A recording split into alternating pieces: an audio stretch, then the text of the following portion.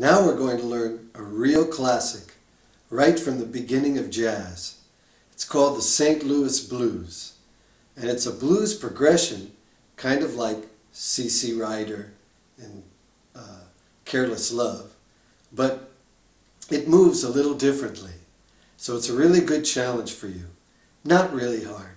The only thing that's probably pretty challenging will be F-sharp 7. If you remember your bar chords, you bar the 2nd fret and you make the E7 model. Now let's take a look at the chords of the St. Louis Blues. This is our second song by W.C. Handy. Really one of the real pioneers of jazz and blues music. Now you can see that we're just playing our chords we already know pretty well, and then that F-sharp 7 down at the bottom is barring the 2nd fret, playing the E7 model. It's 4 beats per measure, so at the bottom those 2 chords inside a measure are 2 beats each, just like before. Now let's look at part 2. So in part 2, E and E7 become E minor. And everything else isn't really so different. Down there at the bottom, the second to the last measure where you see E7 and F-sharp 7 with 1s below them, it is 4 beats in the measure, but I want you to just strum those chords 1 time. So it's 1, 2, and then again F-sharp 7, and then 4. So you only 1 strum per 2 beats there, but I'll show you. There's a little third part. Let me show you that. So this is the third part. Not really so different. Here's the first section of the St. Louis Blues. The first section is played 2 times. And here's the second and the third section of the St. Louis Blues. So let's look at a couple of the transitions in the song. When we go from A7 to F-sharp 7, my first finger's ready to make the bar. I make the bar and make the E7 model. Okay, let's try that again. A7, F-sharp 7. That might take a little time. You're going to have to be patient with yourself again. Here we go. A7, bar, E7 model, 2nd fret. One more time. Good. Now let's look at F-sharp 7 to B7. Here we are barring the 2nd fret with our E7 model. And now let's make a B7. Now of course I've done it a few times, so it's kind of smooth, but you'll get it. We've barred the first finger on the 2nd fret, and then I lead with my 2nd finger and get everybody in position. One more time. And one last time. Good. Now let's try the 3. A7,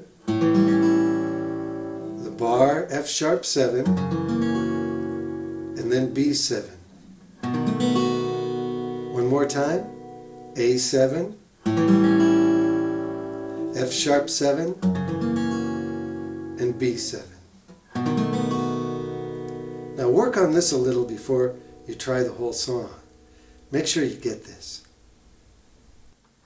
Let's use E7 as an introduction for 2 measures, just like usual, to get warmed up before we start. At the very end, there's a B7 chord. Play through that, and then for the last beat, the ending, play a E7, kind of like that. I want you to be real careful of that F-sharp 7. Remember, it's bar the 2nd fret and make an E7 model.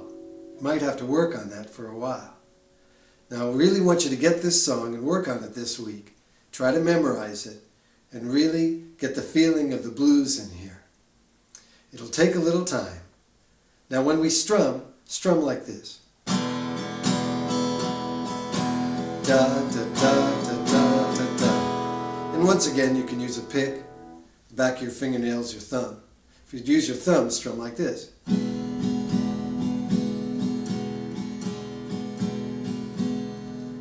Okay, so let's give it a try. 1, 2, 3, 4.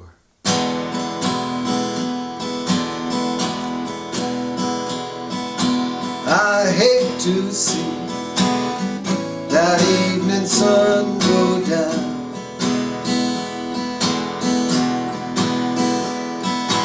I hate to see that evening sun go down. It makes me think of my last go round.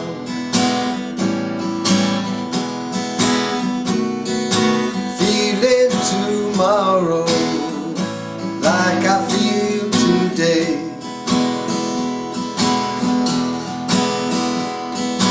Feeling tomorrow like I feel today. I'll pack my trunk and make my getaway. St. Louis woman with a diamond ring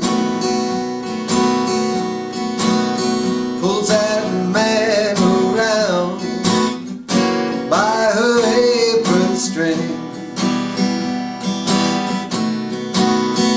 If it wasn't for her and her store-bought hats, the girl I love wouldn't go nowhere, nowhere. I got the St. Louis blues, just as blue as I can be. She's got a heart like a rock cast in the deep blue sea, or else she would not have gone so far from me. Oh yeah. So that's the St. Louis blues. Now make sure you practice this. Really take your time and get into the song.